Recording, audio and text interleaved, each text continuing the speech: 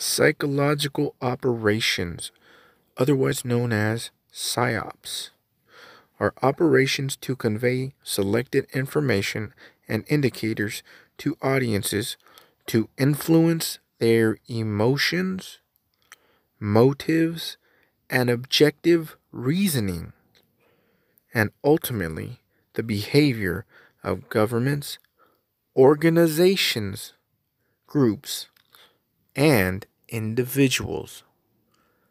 Has anybody taken a look at Christianity in America today? Devil's gonna do what? Ah! Shama! Shama! Shama! Shama! Do you see what we do? Come on! The devil's gonna... What did he say? The devil what? Ah! Shaka Baba. Shaka Baba. Shaka Baba. Shaka Baba. Shaka Baba. Shaka Baba. Shaka Baba. Whoa! Shaka Baba. Shaka Baba. Shaka Baba. Oh, no more diesta pagaliado. Oh, le befria pashodopre. Ina mamba no mongo lombon jemba. Me nemo mori via casti at solo soso. Preferia. Ja, nee, maar dat was gewoon de CSGP verder. Waar mijn vangelen maar had en ik steeds kan voor de bal in de maaien bij Pamaton You wonder why you can't get your head above water. You wonder why you don't have joy. You wonder why you deal with greed. You wonder why you all get messed up with envy. You wonder. It's all about the money. It's all about the money. You don't get it. I can believe God as long as I want to. If I want to believe God for a $65 million plane, you cannot stop me. You cannot stop me from dreaming. I'm going to walk and stand over there. And the Son of God is going to come and stand right here. I give him the service.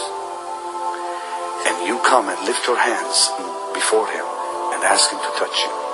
As you approach this area right here,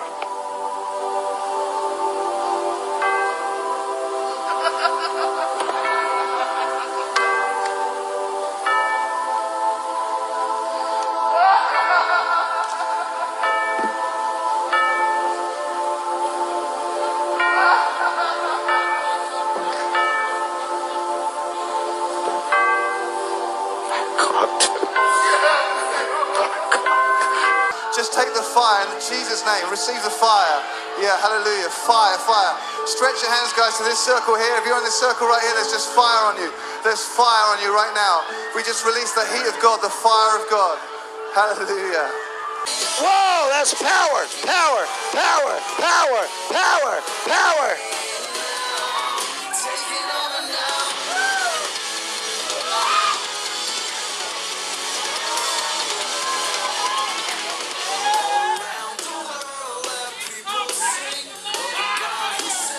Whoa! Watch this. This is going to be so cool.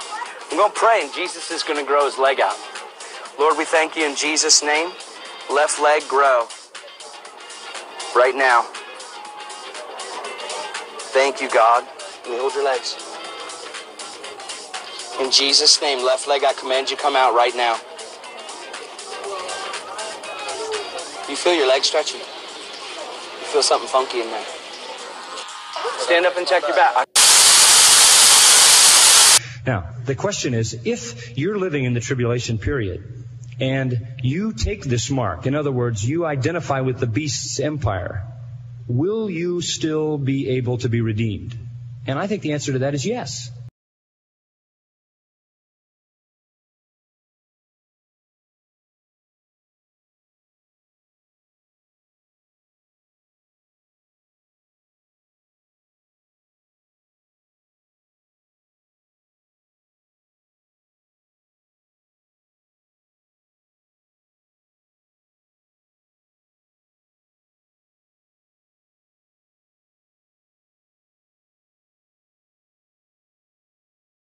The same people that bring you Alex Jones or the liberals or the mainstream media, these are the same people that bring you the modern church.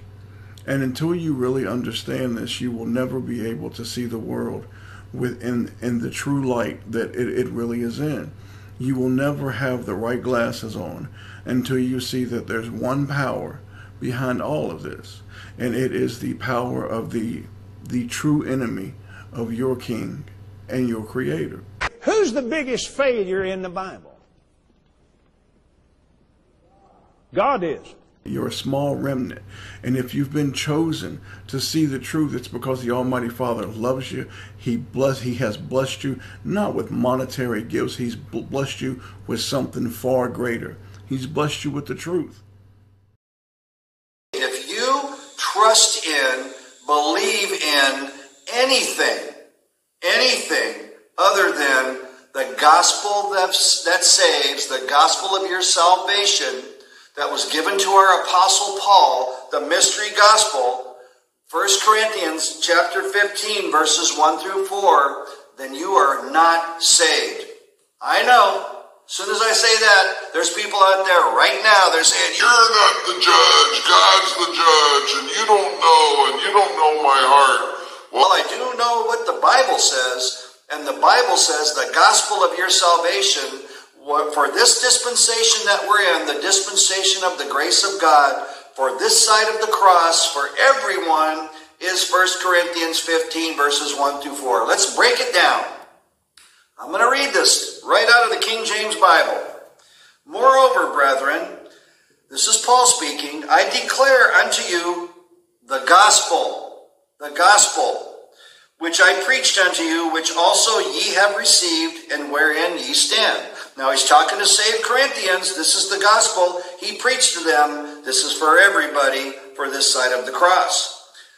By which also ye are saved. That's verse 2. By which also ye are saved, folks.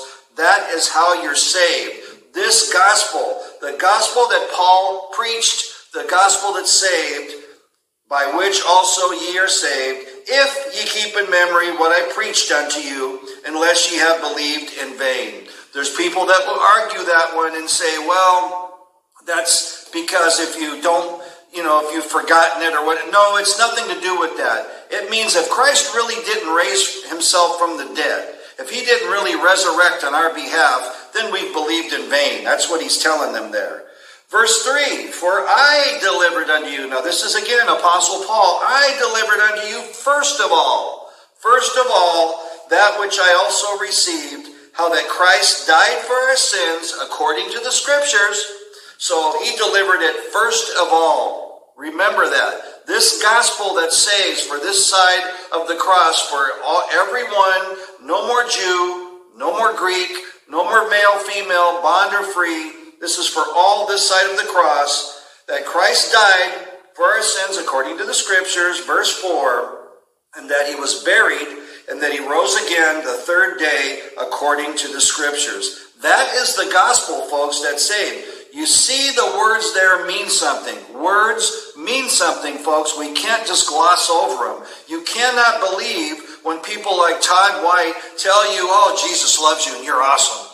And he just loves everybody. And we just got to go spread that love and be on fire for Jesus out there and everything else. No, what we need to do is to see all men saved and come into the knowledge of the truth. 1 Timothy 2, verse 4. That is God's will. We are to Ephesians 3:9, make all men see what is the fellowship of the mystery. And you heard Paul right there. 1 Corinthians 15, verses 1 through 4. Folks, this takes rightly dividing the word of truth in order to do this. 2 Timothy 2:15. If you've listened to us in the past, you know we say this over and over again. I declare unto you the gospel, wherein ye stand, by which also ye are saved. It doesn't get any simpler than that, folks. Now, when you go to Ephesians chapter 1, verse 13, it's pretty much accompanies this here. What did Paul saying in Ephesians 1, verse 13? This seals the deal, folks. Once you hear that gospel and believe it and trust in it, this is where you get sealed right here. No one can take it away. Ephesians 1, verse 13, in whom ye also trusted. After that, ye heard the word of truth. So you hear it, you're trusting it. The gospel of your salvation. There it is again. The gospel of your salvation. It's no sinner's prayer. It's no any kind of prayer you can do. It's no kind of work that you can do. There's nothing you or I can do in order to get saved other than hearing the gospel that saves and believing in it. The gospel of your salvation, he says here, in whom also after that ye believed. Ye were sealed with that Holy Spirit of promise. That's key, folks. Do you believe it or do you not believe it? If you believe it, that's what you trust in for salvation. The forgiveness was offered by the finished cross work. A lot of people mistake forgiveness and salvation for the same thing. They sound different because they are different. Forgiveness was offered by the finished cross work, what Jesus did, the death, burial, and of course the resurrection. Without that resurrection, nobody gets saved. You hear that preached, you believe it, and then you are saved and sealed by the Holy Spirit. End of story.